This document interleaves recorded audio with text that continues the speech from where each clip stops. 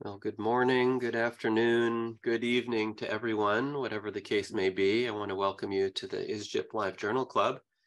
Our theme today is going to be the uterine cervix, and my name's Ian Hagemann. I'm speaking from Washington University in St. Louis, and my co-moderator, Becca Wolsky from the University of Colorado, is also on the line. We have Natalie Benet, our originator and mentor of the Journal Club, and we have our three presenters who I'll present to you briefly. Before we get to today's programming, I'll just draw your attention to a couple of upcoming ISGyP Live events. Next week, we will drop a podcast about ICCR guidelines for reporting cervical cancer by Dr. McCluggage. That has been put together by Drs. Watkins and Chapel, and will be an interesting listen for you. We also have our interesting case presentations by residents, fellows, and early career pathologists, moderated by Jenny Bennett from Chicago, and that will also be next week, January 25th at noon U.S. Eastern Time. Please tune in. Our journal club happens every month. We take a couple of breaks for ISGyP and winter holidays, but it does alternate between the two hemispheres. We're global, so we alternate between the third Wednesday of Western Hemisphere months, third Wednesday of the month at 12 noon Eastern Standard Time in the United States. And then the Eastern Hemisphere Club is the third Thursday of every other month at 12 noon Melbourne time. It's a little confusing until you show a calendar that clears it up. We alternate between the Western and Eastern Hemispheres, and we've already chosen the topics for the rest of 2023. So we'll have the Eastern Hemisphere in February, and then a break for ISGyP, and then we'll come back. This is actually my first session to be moderating, so thank you for your patience with any possible hiccups. It's an exciting opportunity, and I look forward to sharing these articles with all of you. We do have several venues in which trainees and early career pathologists can make their voice heard, the two journal clubs and the interesting case presentations. If you're interested in presenting, or if you have trainees who would like to present at some of these venues, just send us a note and let us know. We'll be happy to get your trainee on the schedule, with the caveat that we do plan out a certain distance. So there are limited dates available, but we would love to feature you or your trainees. And we offer mentorship ahead of the event and assistance in planning the session to make it a good experience. Today, we do have three trainees. We have Dr. Swati Bhardwaj from Mount Sinai, Dr. Madalena Souto Moura from the Portuguese Oncology Institute in Portugal, and Dr. Ivan Ogloblin, who is a resident of the Cleveland Clinic. They'll present in this order. I don't want to take too much of their time here. So I'll just briefly show the overview of their articles. We'll go in this order. Actually, the third article is not purely about the cervix, but some of the interesting findings are in the cervix. We're making a recording if you should want to go back and listen to this again.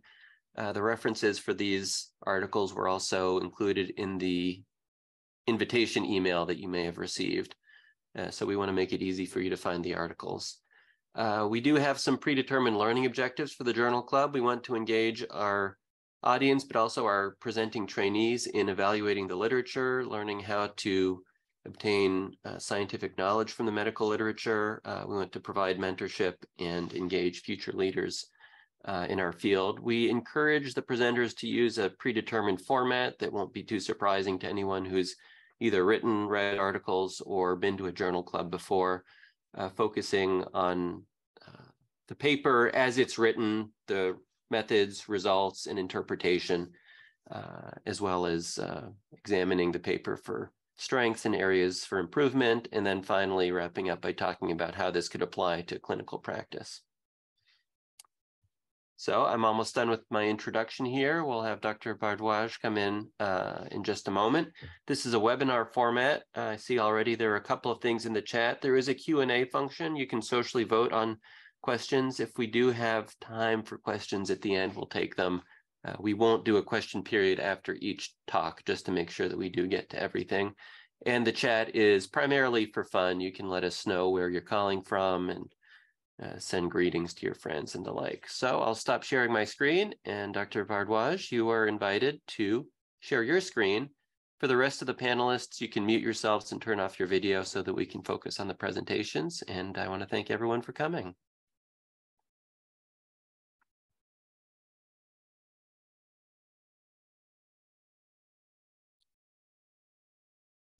Hi, everyone. Today, I'll be presenting the article titled Genomic Characterization of Small Cell Carcinomas of the Uterine Cervix. This was published in the journal Molecular Oncology last year in 2022. Uterine cervical small cell carcinomas are caused by HPV, and thus they bear resemblance to other HPV-related carcinomas in the fact that they're sharing the same common etiology. And on the basis of morphology, their aggressive behavior, prognosis, and treatment strategies, they bear resemblance to small cell carcinomas of the lung and other sites. The molecular signature of lung small cell carcinomas is very well established, and almost all of them bear TP53 and retinoblastoma 1 inactivating mutations. However, the molecular signature of uterine cervix small cell carcinomas is not known. So it's not known whether it's going to be similar to other HPV related carcinomas of the cervix and head and neck, or to other small cell carcinomas arising in the lung or other GI sites.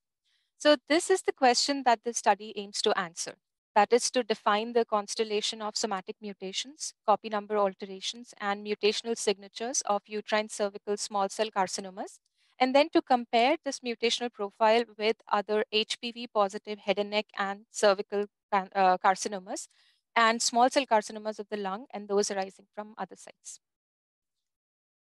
The cases for the study were selected from 4 different institutes over a 20-year period by querying the database with the terms neuroendocrine and small cell carcinoma. Those small cell carcinomas which were known to arise from the lung, or those in which there wasn't sufficient information to exclude metastatic deposits to the cervix, were excluded from the study. Then H&E and IHC slides were reviewed by 4 pathologists, and blocks with the greatest tumor percentage were selected for molecular or other downstream analysis.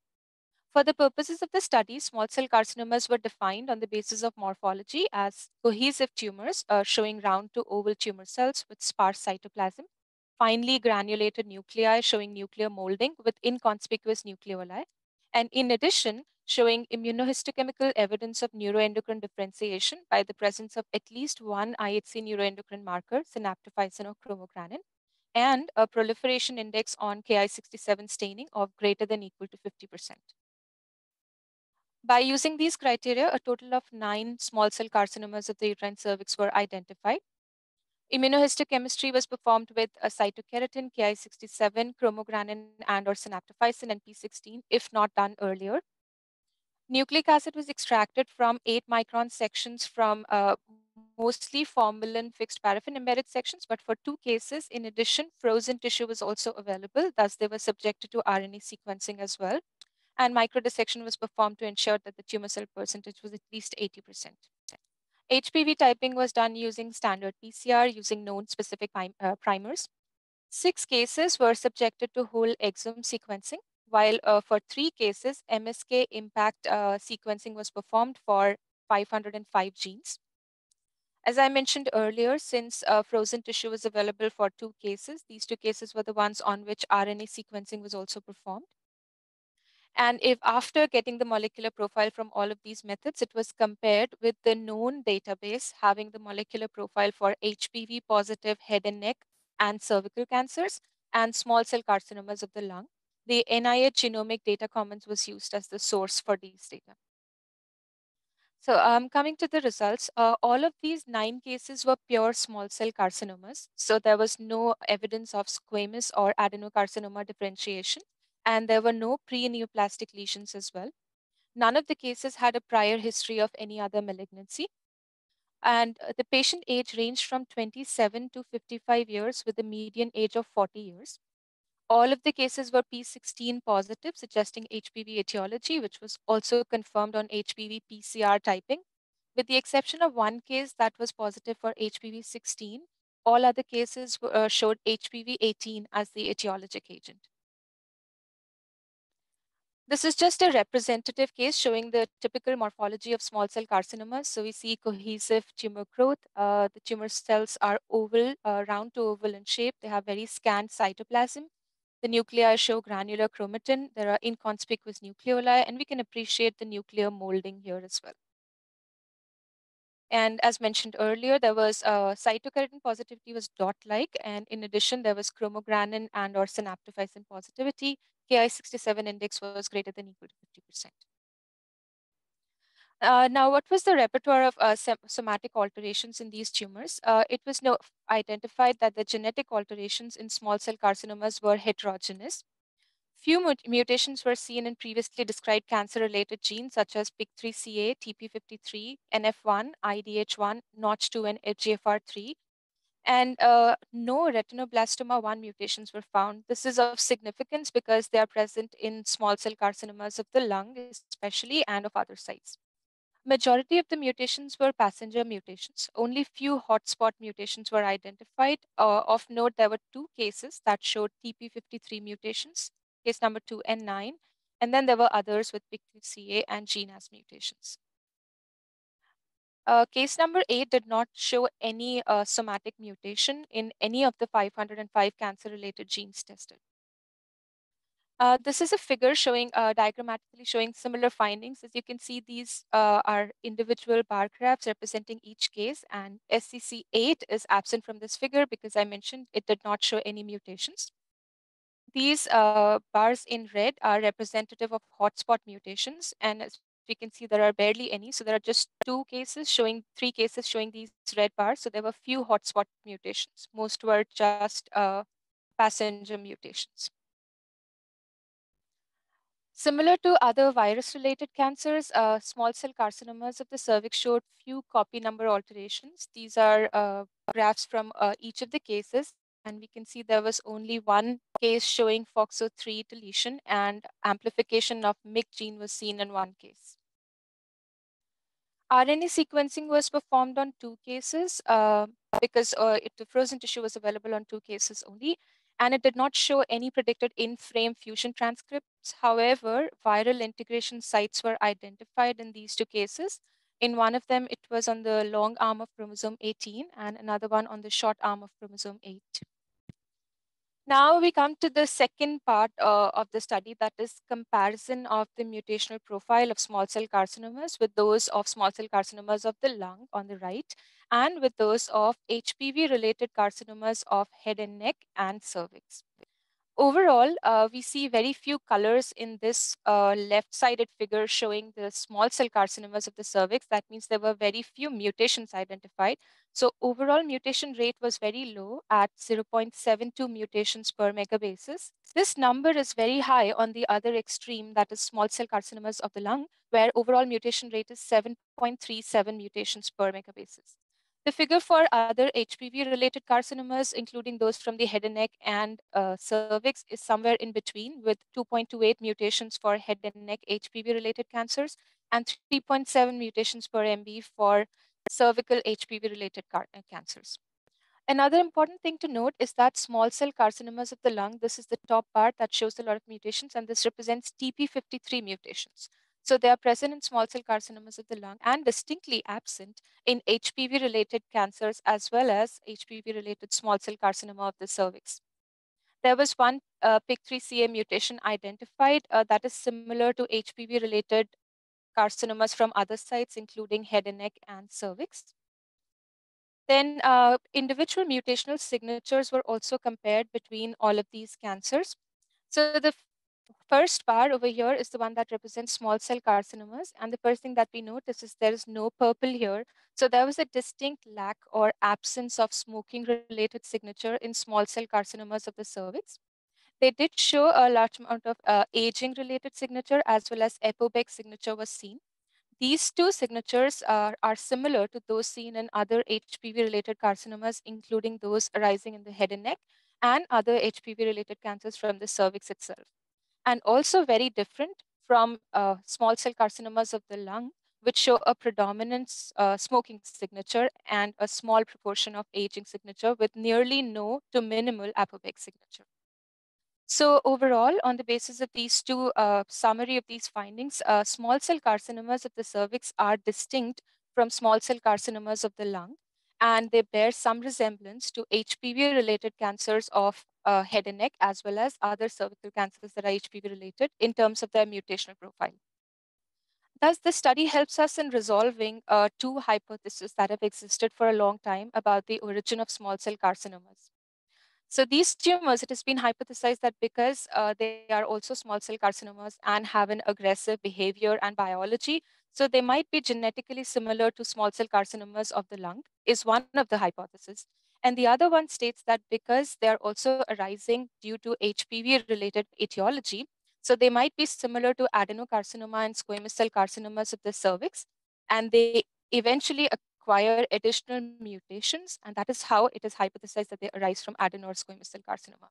Considering that we found that the authors found that the mutations were similar to HPV-related cancers of other site and very distinct from small cell carcinomas of the lung, the first hypothesis is ruled out.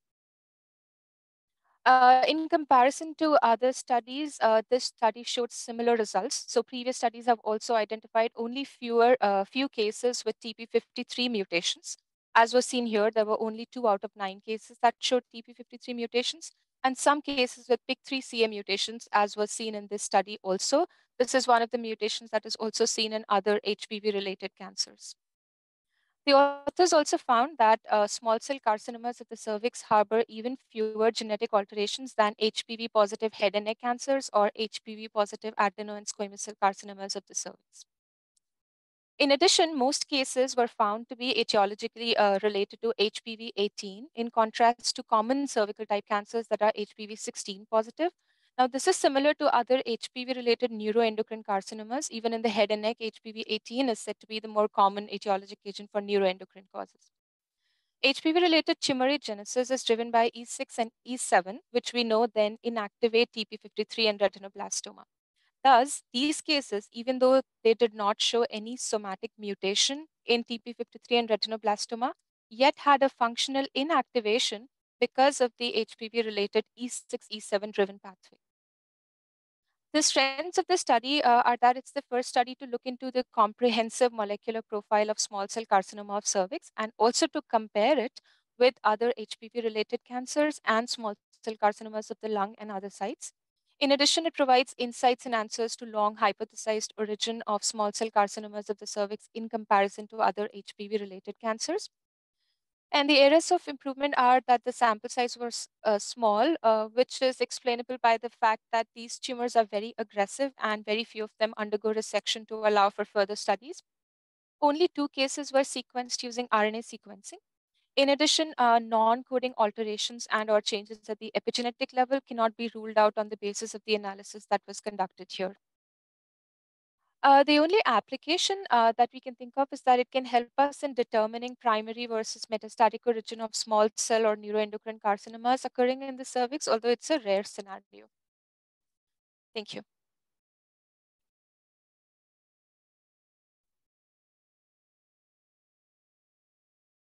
Okay, great. Thank you very much for the presentation. We will move right along with Dr. Souto Moura. If you do have any questions, feel free to put them in the Q&A, and you can also upvote questions that you see there that you also have. I'll go ahead and spotlight you and let you share your screen.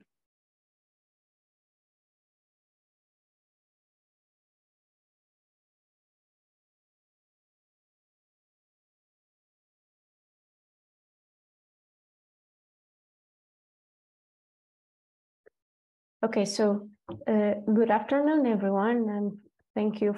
First of all, thank you for the introduction and the opportunity to be presenting here in this journal club. My name is Madalena. I'm a 5th-year pathology resident at Portuguese Institute of Oncology in Porto, Portugal. And the article, sorry.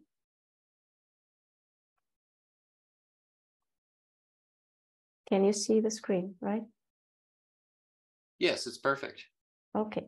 So the article I will present today is a Japanese retrospective study entitled Clinical Effects of Cervical Conization with Positive Margins in Cervical Cancer. So in Japan,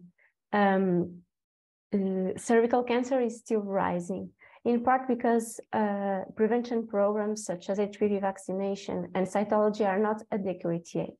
And according to Japanese guidelines and also NCCN guidelines for cervical cancer treatment, and here I show you a brief flow chart of the Japanese guidelines, conization, besides being recommended as a treatment option, it is also recommended if cervical biopsy is inadequate to define invasiveness, or if accurate assessment of microinvasive or spread of the disease is required. So in Japan, initial conization is performed in precancerous lesions and also in stage 1A cancers, and then depending on the pathological findings, namely lymphovascular invasion and margin status, further treatment is done, which almost always includes at least total hysterectomy, with or without pelvic lymph node dissection. So based on these recommendations, what the authors propose to study is the clinical impact of a conization with positive margins, namely in terms of positive lymph node metastasis, overall survival, and progression-free survival. And for that, the authors gathered together all the patients who underwent radical surgery, including pelvic lymph node dissection for cervical cancer in a Japanese hospital from January 2010 to May 2020, and only radical surgery with lymph node dissection was included. And then the authors excluded all the cases that had no previous conization, which were a lot of cases, so probably these cases were diagnosed with a biopsy or curettage, and they were left with 101 cases. And from this, they divided in two groups, the positive margin group with positive margins at conization and the negative margin group with negative margins at conization.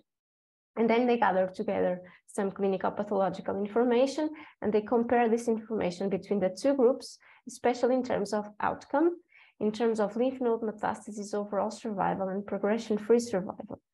The statistical methods used are these cited in the slide, and the authors considered a p-value of less than 0.05 statistically significant.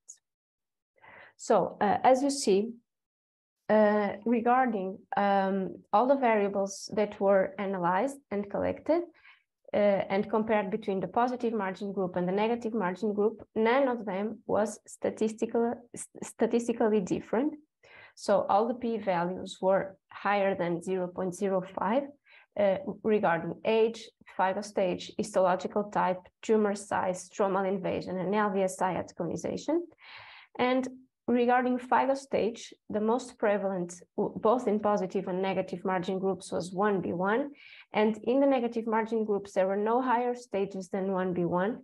And regarding histological type, squamous cell carcinoma was the most prevalent, again, in positive and negative margin groups. And just a brief word regarding stromal invasion, there was only one case of deep stromal invasion, which was in the positive margin groups. Then the authors tried to understand if positive margins at conization were related to disease progression. So they evaluated LVSI at radical surgery also, and they saw that in positive margin group, LVSI at radical surgery was indeed higher than in negative margin group, and this time this was statistically significant. And they also saw that although lymph node metastasis was higher in positive margin group versus negative margin group, this was not statistically significant. And then the authors did the same exact analysis for the most prevalent cohort in this group, which was stage 1B1 squamous cell carcinoma, and the results were exactly the same. Then the authors tried to evaluate the differences between LVSI at conization and at radical surgery. And what they saw was that in most cases, they were concordant.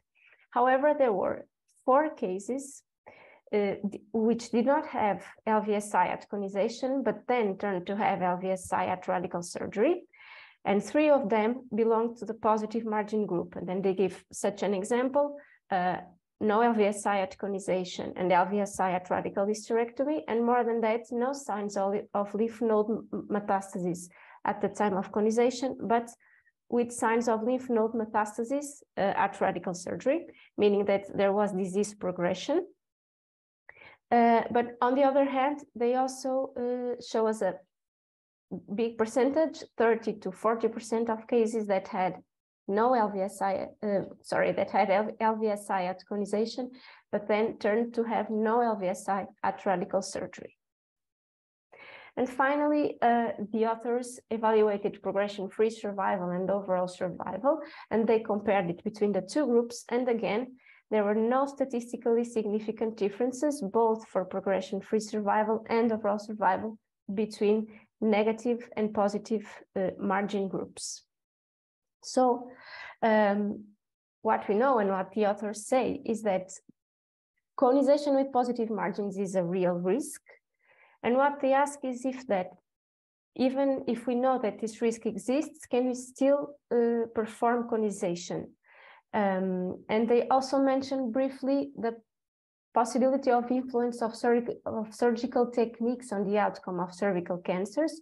For example, they say that minimally invasive radical hysterectomy is associated with a higher risk of LVSI than conventional abdominal radical hysterectomy, namely because of a higher pressure, higher intra-abdominal pressure that is created during the surgery. But what the authors conclude is that positive margins at conization are indeed associated to an increased risk of LVSI at radical surgery, but no statistically significant differences seen in lymph node metastasis, overall survival, and progression-free survival. So although the rate of LVSI was significantly higher in radical surgery in positive margin groups versus negative margin groups, this difference was not reflected in outcomes. So a positive margin at conization is not a significant prognostic disadvantage. However, they also say that there were 30 to 40% of cases that had LVSI at the beginning and then did not have at the resection specimen.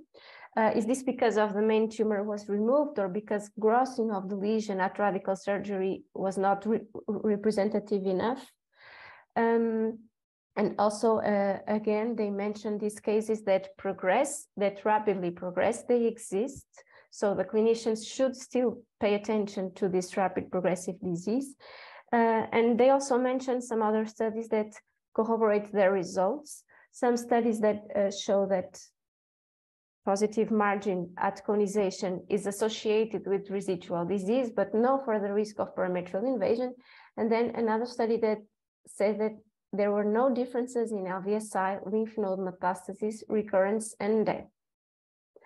So I think that the main strength of this article is that it supports conization as an important and accurate diagnosis and or treatment option for early stage cancer, cervical cancer, which is important because it's a less aggressive surgical method with less complications, and very important, it gives the possibility to many women to preserve the fertility, which is very important for many of them.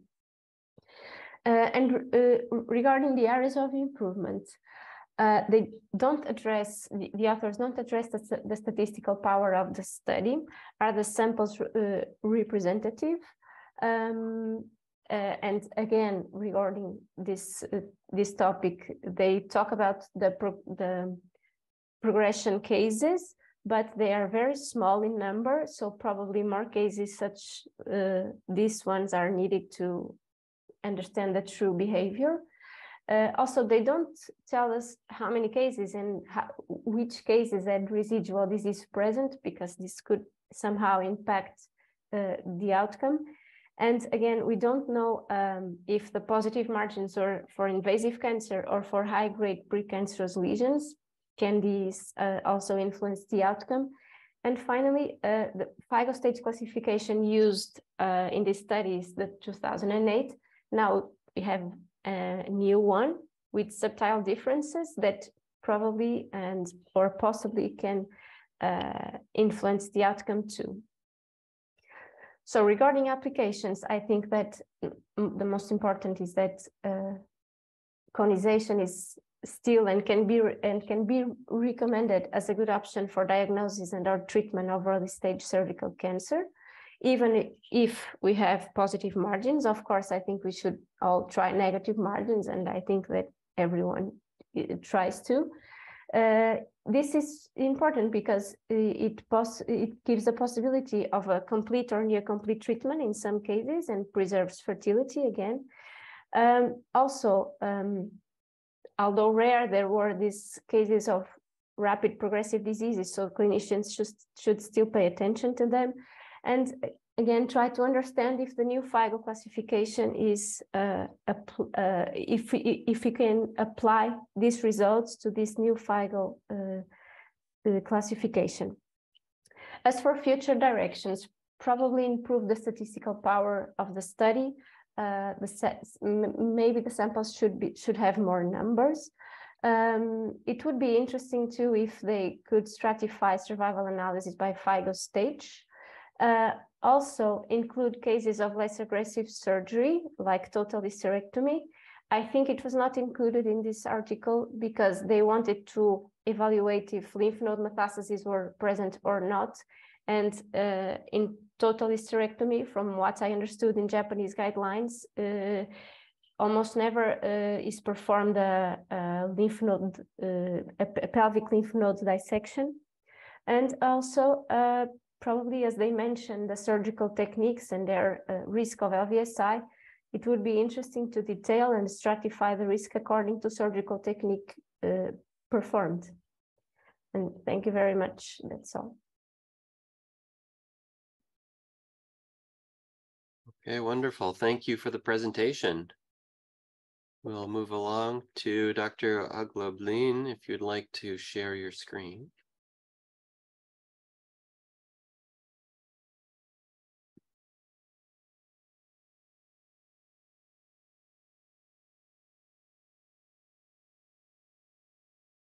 Okay, can everybody see the screen? Yes, it's perfect. Okay, well, good afternoon to all the panelists and the participants of the Journal Club. My name is Ivan Ogloblin, and I'm a pathology resident in Cleveland Clinic in Cleveland, Ohio. So today I will talk to you about the work of the group from New York. The name of this work is Histologic Findings in Gynecologic Tissue from Transmasculine Individuals Undergoing Gender-Affirming Surgeries. So the aim of this work was to describe and evaluate histopathologic and cervical cytologic findings from transmasculine patients who undergo gender-affirming surgery. And the design of the study was chosen as a retrospective review from single institution in New York. And the authors chose the cohort of the patients who are undergoing gender-affirming surgery for the period of 5 years, from January 2015 to June 2020. The authors reviewed the associated health records of this patient with regard to their age, body mass index, presence of comorbidities, as well as hormonal therapy that the patient received. And they reviewed all the surgical specimens, gynecological surgical specimens received from this patient by 2 independent pathologists. So before we start, before I'll show you the findings of the authors, let's look at the demographics of the patients that the authors were able to obtain. So most of these patients, there were 55 patients in the cohort. Most of the patients are expectedly young. The median age was 27 years. The main clinical parameters here is that majority of the patients are of normal BMI, or what we classified as mildly obese patients by the BMI, by the body mass index. With regard to the presence of comorbidities, majority of this patient, not the majority, but significant proportion of this patient had a associated psychiatric diagnosis, mostly depression and anxiety, as well as in 9% of the patients showed presence of other psychiatric disorders that probably correlates with the diagnosed gender dysphoria syndrome, and therefore they undergo treatment for this as a gender-affirming surgery. The vast majority of these patients received the androgen therapy in the form of testosterone in various preparation and various dosages. Only 4%, meaning two patients out of 55 patients in the cohort, did not receive any androgen therapy prior to the surgery. And majority of these patients received long-term androgen therapy. It's more than 2 years, and about 30% of the patients received androgen therapy for more than 5 years. So With regard to the main findings, the authors classify these findings into groups. They looked at the vagina, they look at the cervix, they look at the endometrium and myometrium, and they look at the adnexa. So I'll start this presentation from the findings that were discovered in the evaluation of endometrium and myometrium. As expected, vast majority of this patient shows the inactive endometrium with some stromal fibrosis. So you can see on this panel A, you can see the inactive tubular glands. They look atrophic with some cystic dilatation and the rarity of the stromal cells. So that would correspond to that's an expected finding corresponding to the long-term androgen therapy and therefore the hormone-induced endometrial atrophy in this patient. Interesting enough, in about 17% of the patients and 7% of the patients, there were evidence of the cycling endometrium. Thus, in 7% of the patients, the authors saw that the endometrial glands had a secretory type change. So they show the convoluted glands with the secretory change. However, the authors made a conclusion that despite of the presence of cycling endometrium, the thickness of this endometrium were thin in all patients. And 17% of the patients showed proliferative changes, which is not shown here. A small amount of patients also showed the atrophy not only in the endometrium, but also in the smooth muscle of the myometrium. So you can see that the smooth muscle bundles are being rarefied by this intervening fibrotic change. So because of the presence in about 25% of the patients, the presence of the cycling endometrium, the authors made a conclusion against the use of testosterone preparation in this patient as a method of contraception.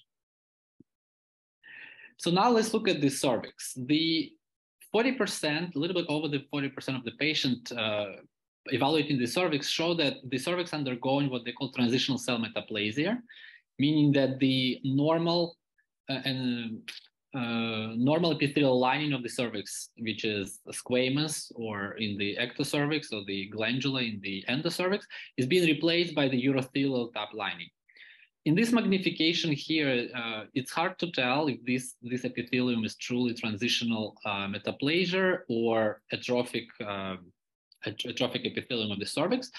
However, the main points for the practicing pathologist here is that the epithelium is relatively thick and it shows the cells, which looks very blue and a low power. And this increased nuclear to cytoplasmic ratio involves the entire thickness of the epithelium. And this type of lining can be easily confused or being a diagnostic pitfall for the high-grade squamous dysplasia of the cervix. To prove that this is not a high-grade picture here, the immunohistochemical stains were performed. Thus, P16 shows absolute negative staining. So this epithelium does not uptake any P16 stain, which is an argument against the presence of high-grade squamous dysplasia. As long as the authors did Ki67 proliferation marker, which shows a very minimal amount of proliferating cell in the basal, restricted mostly to the basal layer. So therefore, this is not, even though it potentially can mimic the high-grade dysplasia, this is not a high-grade dysplasia, and authors attributed it to the transitional cell metaplastic change of the cervical lining.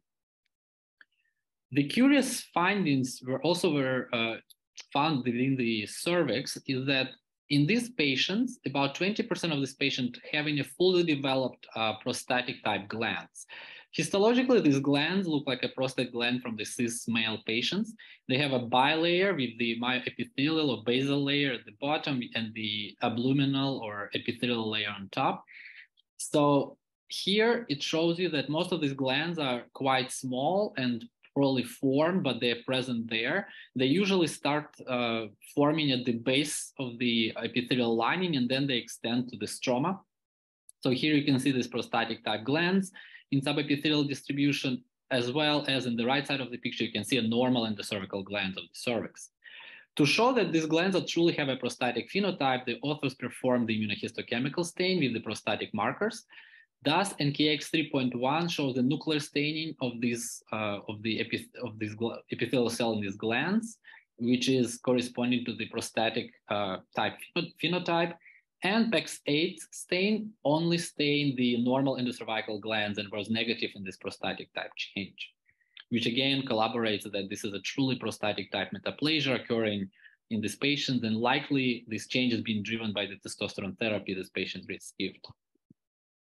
The authors also reviewed the available cytological preparations from this patient, mostly the cervical pap smears. In majority of the patients, the pap smear was just showed the atrophic squamous epithelium. And in a very rare events, I think in one patient, they saw some glycogenation of the cells with the yellow lipid type deposits in the cell, which can potentially mimic the low-grade squamous dysplasia. So they only reviewed the available cytological preparation. However, there was no any correlation was made in between histological findings, meaning the transitional type metaplasia or prostatic type glands, and the cervical findings in the cytology that they could see. So similar to the cervix, the vaginal lining also showed the prostatic type glands formation. So here again, you can see this is a vaginal wall, and you can see the fully developed prostatic type glands. And this type of change was present in about 67% of the patients that they reviewed. Again, similar to the cervix, this shows the prostatic phenotype, which was shown by the positive nuclear staining with the prostatic type marker NKX3.1. So you can see that the luminal cells, luminal epithelial cells, all having a nuclear uptake.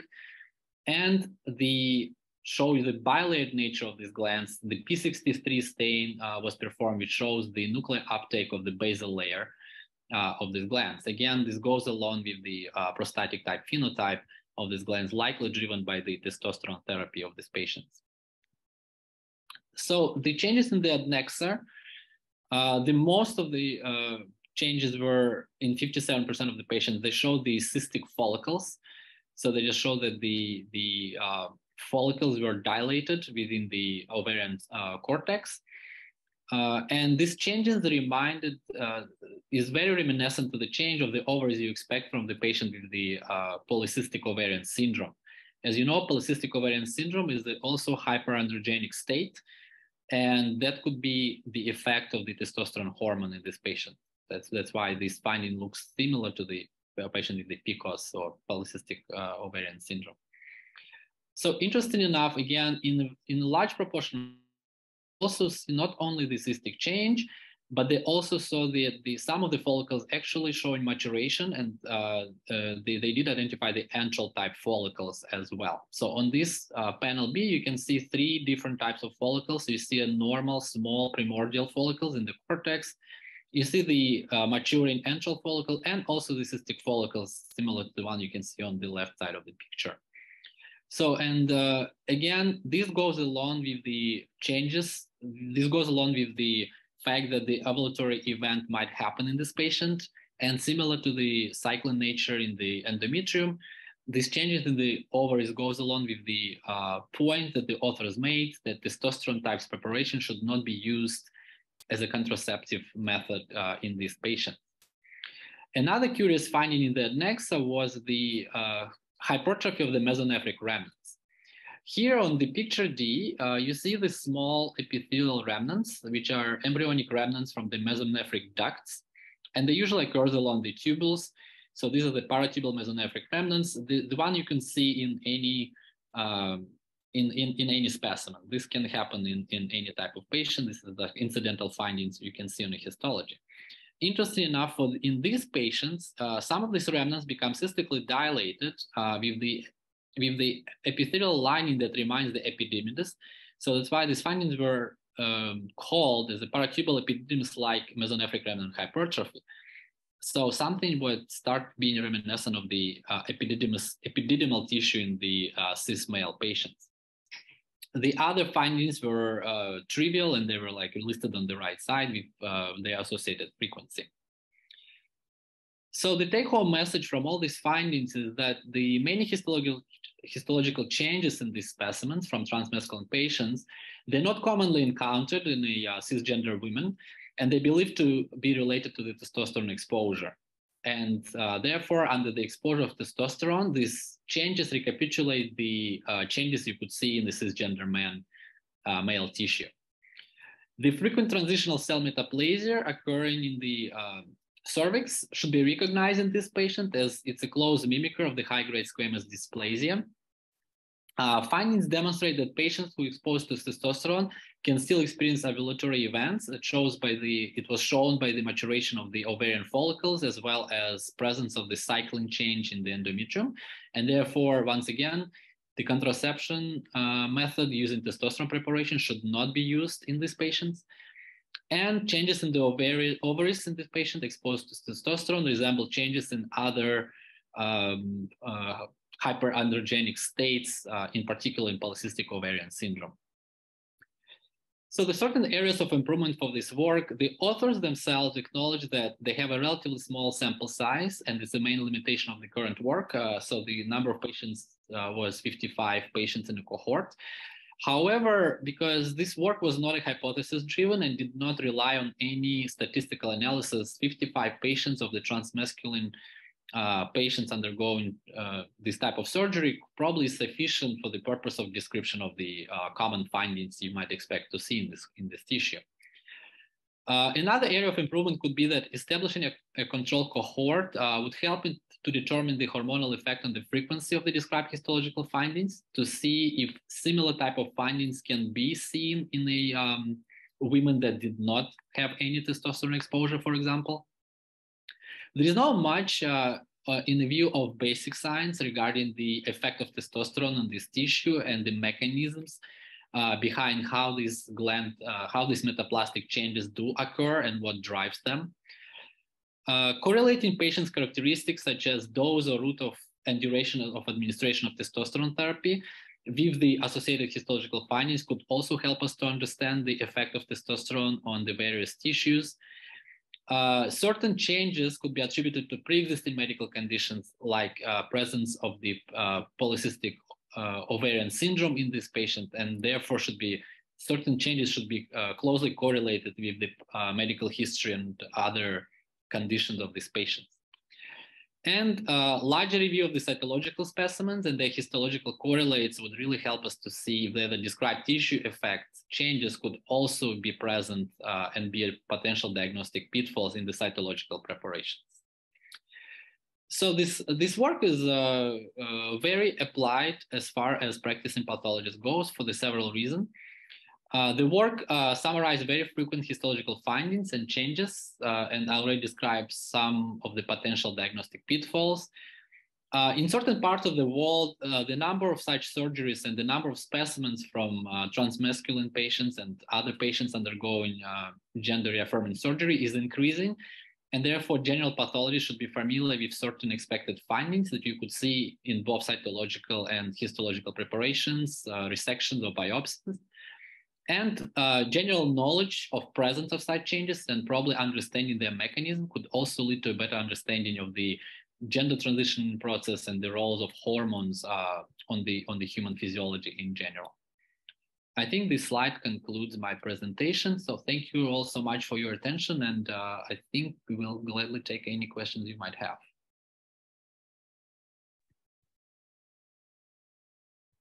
Okay, thank you very much for the presentation. All three of these talks were wonderful. Really appreciate your engagement. We have just a little bit of time. I've been looking at the questions coming in. We just have a few. I have a question for Dr. Bhardwaj.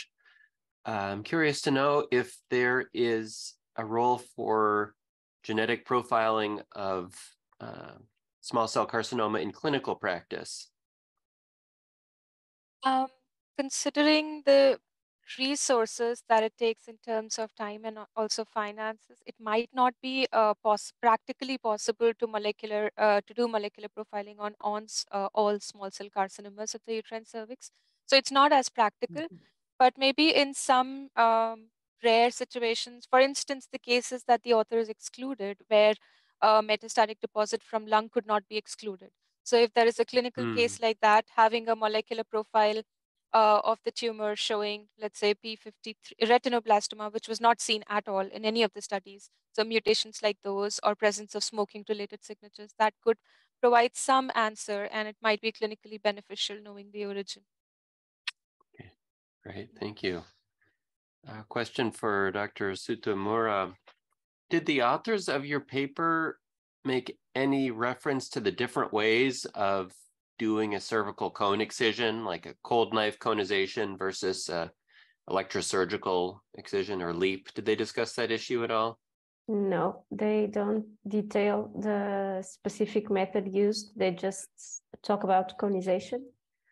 They don't detail that. Okay. Yeah, I can see what the point of the question would be. A cold knife cone tends to have be a larger specimen and have margins that are easier to interpret. So in a case where one was concerned about the margins, yes, it one would might be be able interesting. to. One of the points to add for future directions, maybe interesting to specify if it was a lip or a cold knife. Cold knife cone. But they don't say nothing about that. Okay. And for Dr. Ogloblin, we have a question about these glands that we see in the vagina, right? Normally that's not a glandular area. Where do you think the prostatic type glands are coming from? That's a very interesting question. That's why the cohort group and control group could be very helpful to see if we do see this actually tissue in the vagina. So first of all, there are normal prostatic type glands happening in the vagina, specifically in the anterior vaginal wall, and goes around the urethral area, which attributed what embryonically developed as a skin glands, and certain types of pathology can derive from the skin glands, which reminds the prostatic type pathology in a male patient. However, in this patient, the likely answer is it's a metaplastic process. So there is a reprogramming of the epithelium. I'm not sure if it's a endocervical gland epithelium or some vaginal glands epithelium, or it's a squamous lining reprogramming, because these glands seem to start appearing at the basal layer of the normal epithelial lining, and then they expand to the cervix. And there are some work, not this work, but the other work showed that a lot of these glands actually do express the androgen receptors, and it's believed that they start responding to testosterone exposure, and therefore that's what's the driving force behind this metaplastic process. Great, a great answer. Thank you very much. Well, I think that we can go ahead and close out this webinar. I want to thank the presenters again, and also all the audience for being here. And we'll hope to see you again on a future ISGyP Live webinar. The recording will be posted to the isgyp.ca website, and we also try to put it out on YouTube in due time, so you can catch it again. Thanks, everyone, and have a good morning, afternoon, or evening. Yeah, great job to the presenters. Thank you. Thank you. Thank you.